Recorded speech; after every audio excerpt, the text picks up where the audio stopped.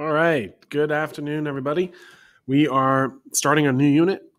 It's direct feedback from our last unit, basically. So it's just moving forward. Our last unit was all about the circulatory system. This one's all about the cardiovascular system, which, of course, is about the heart. So let's go ahead and learn a little bit more about the heart as far as what's going on here.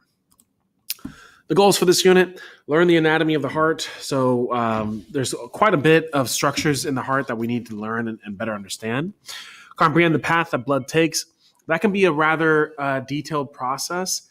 So I enjoy learning that stuff. I think it's interesting. I don't think it's going to be too problematic for any of us, necessarily speaking.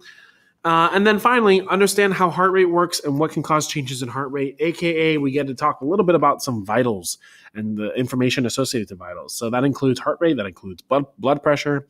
So we're going to talk about that stuff as well. So the cardiovascular system, this slide is honestly more a review of circulatory content. It is a closed system of the heart and blood vessels. The heart pumps the blood. The blood vessels allow the blood to circulate to all parts of the body. That seems rather self-explanatory. The function of the cardiovascular system is to deliver oxygen and nutrients and to remove carbon dioxide and waste. Sounds good. Where do we find the heart? The heart is found in the thorax, in between the lungs, as we know, right, in the chest area. The apex of it, or the top part, is going to be directed towards the left hip. So it's slightly on the left tilt. So that's why it rests on your left lung, making your left lung a little bit smaller, right? What about the size of the heart? So it turns out that the size of the heart is relative to the size of the creature. So if you compare us to elephants and whales, for instance, our hearts are going to be much smaller than those animals. But if you compare us to mice, our hearts are going to be much larger. A good way to identify the size of your heart is if you clench your fist like so, and then you grab your fist like this. That's approximately the size of your heart, right? Now, it does vary depending on the person. I'm a larger individual, so I expect my heart to be a little bit larger compared to somebody who's smaller than me. Granted, it's not like my hearts are going to be 2 times the size. That should not be the case. The size of the heart is typically, or the weight of the heart, should we say, is typically going to be a little less than 1 pound. Here we're able to see a lot of things that we've seen before in respiratory system. Here's the lungs, here's the heart. You can also see some devices being used. These are like forceps for like a surgical procedure to peel the lungs away. Remember, the lungs are elastic tissue, so this isn't necessarily damaging the lungs, but you need to be able to peel this stuff away in order to better see the heart. We're not going to worry too much about this. This is talking about the outer covering. We talked about in the lungs back in respiratory system how there's this outer covering of the lungs that help to reduce any friction. Same idea here. The heart has an outer covering that helps to reduce any friction when the heart is beating and rubbing up against other tissue. Okay, this we do need to discuss. There are 3 layers of the heart. We have the epi, myo, and endocardium. So first of all, if you notice the suffix, they're all the same. Cardium, and cardium. So all of them have the same suffix because cardium as a suffix, or cardia, which you may see that as well, simply means heart. Now the prefix is what really tells us what we need to know. Epi as a prefix means outer. You may remember from our integumentary system content that we talked about the epidermis, which is the outer layer of skin. So outer, epi, that's where we see that connection forming. Right? It's also the parietal pericardium and some connective tissues found here, but we don't need to dive too deep into that. Myo, super easy one. Myo is going to mean middle and muscle. So for myo, the way I remember this is I think I use some basic alliteration. Myo, middle, muscle. Myo, middle, muscle. Boom. No problem. Endo is the last layer of the heart, and endo, simply put, means inner. So the innermost layer of the heart is going to be the endocardium. So for our purposes, you should be able to identify that the heart has 3 layers.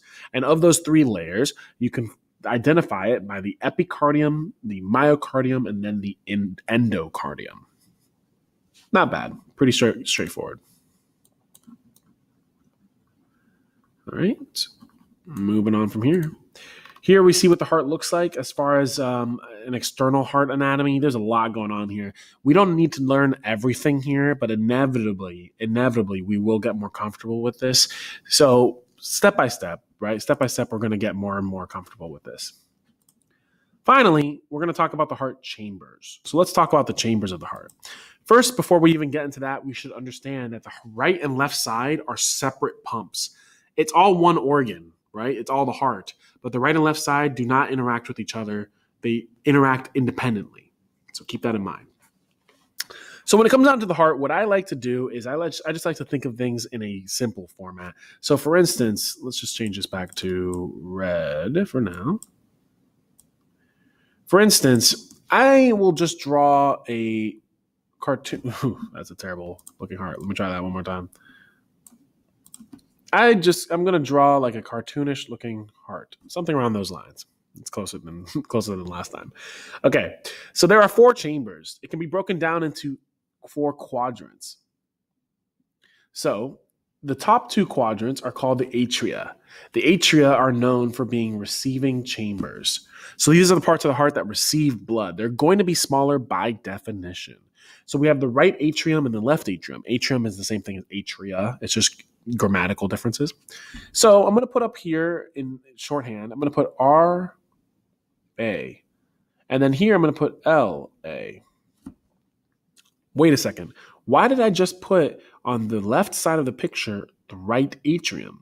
Because it's a mirror image. You have to imagine it like it's in your body. So if you imagine it like it's in your body, then you can identify, oh, okay, that's the right side of the heart, and this is the left side of the heart. Next, we have the ventricles. The ventricles are going to be the larger parts of the heart. They're muscular, very, very muscular.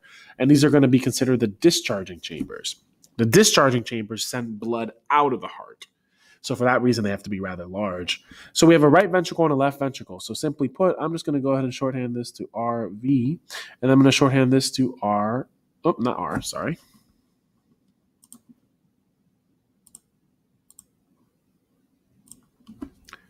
Forgot that the eraser was rather large. There we go. And I'm just going to shorthand this to LV. So simply put, the ventricles are on the bottom, and they just match where their top parts are found. Right atrium, right ventricle. Left atrium, left ventricle. Simple enough. All right. So I think that's a great place to stop. Like I said, today was just supposed to be for getting our feet wet, just getting the basics understood. So after we get the basics down, we can progress forward and have a better understanding of all this. All right. So thanks for tuning in, guys. I'll see you on the next one. Have a great one.